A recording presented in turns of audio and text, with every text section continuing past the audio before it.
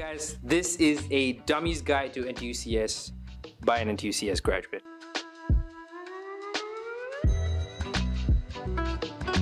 Let's talk about admin, module selection. I didn't speak about this in the modules and class modules section. The star system. For UEs, it's like a first come, first serve ballot kind of thing. For course modules or core modules, most of the time you get allocated what you want. And if you are following their specified curriculum, you will definitely get that module. If you don't get, you can just email the course admin, and every faculty has one. Computer science has one, computer engineering has one, and other faculties have one course admin as well. You just have to email them and they will get it settled for you. Almost all the time you will get the core module if you email them correctly and you know what you need to say and all those kind of things. But you cannot guarantee that for UEs. UEs, if you don't get means you don't get, you say go and find something else. Alright? And also, if you're choosing UEs from other faculties, you are probably going to be fighting with those faculty students as well, because they are most likely prioritized for these UEs. So you're going to have to rub your Aladdin lamp a bit harder for more luck to see if you get slot in that UE. A lot of times there are a lot of things that overlap, and if your exams overlap, you're not allowed to take it. If your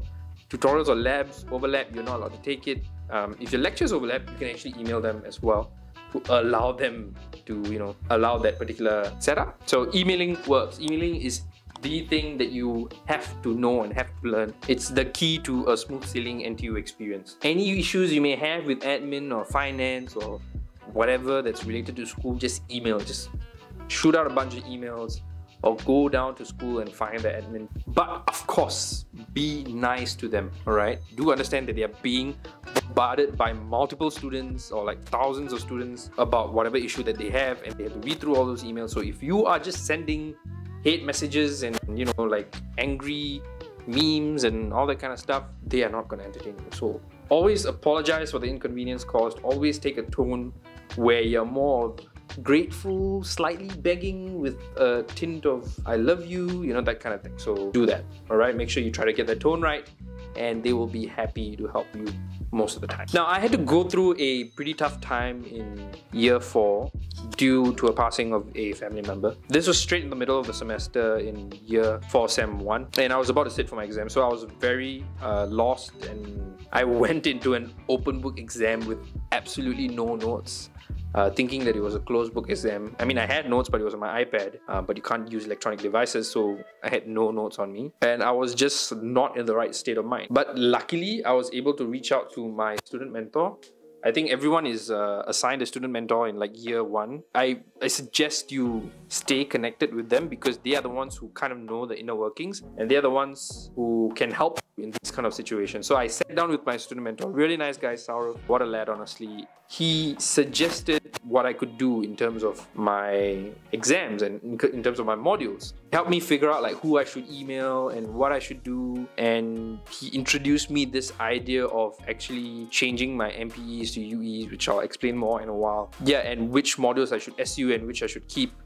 And what I should do next semester. So he laid it out all for me, and he really helped me find a direction and get through school, because I don't want to take an LOA 1 year with 1 year left. It's just not right. It doesn't feel right to me. So I thought, you know what, I'll go through with it. Yeah, so keep in touch with your student mentors. They are the ones who can help you in your very, very specific situations. Things that you cannot find online. Other students may not even go through it. So that's where your student mentor comes in, and they can really, really help you. Don't have to feel shamed or shy that you are not doing well. I think at the point of time, you have to be shameless. If you want to get things done, just seek help. Like, finding help is very important. The idea that he gave me basically is, so when I was doing 3 modules for the specialization, what he suggested was you can actually change one of the MPEs to a UE. So I had to do 2 UEs for the next semester.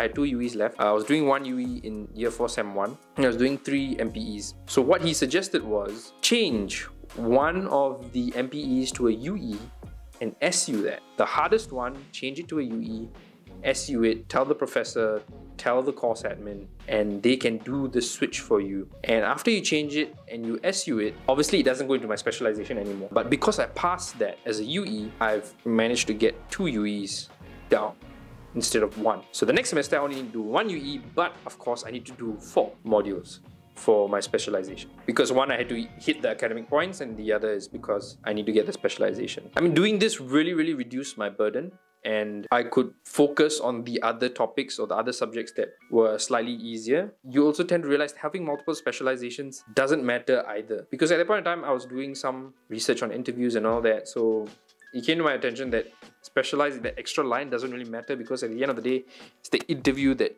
matters, and it's what you do on the interview that matters, and that whether you have 2 specializations or 1 specialization really doesn't matter. Yep, I think this has been a long enough video. I know this is a tech channel. The only reason I'm posting this here is because it's NTU CS, which is related to tech, and I do have more to share in terms of the other categories. So make sure you hit that like button and smash that subscribe button, and of course tap that notification bell to know when I post the next video.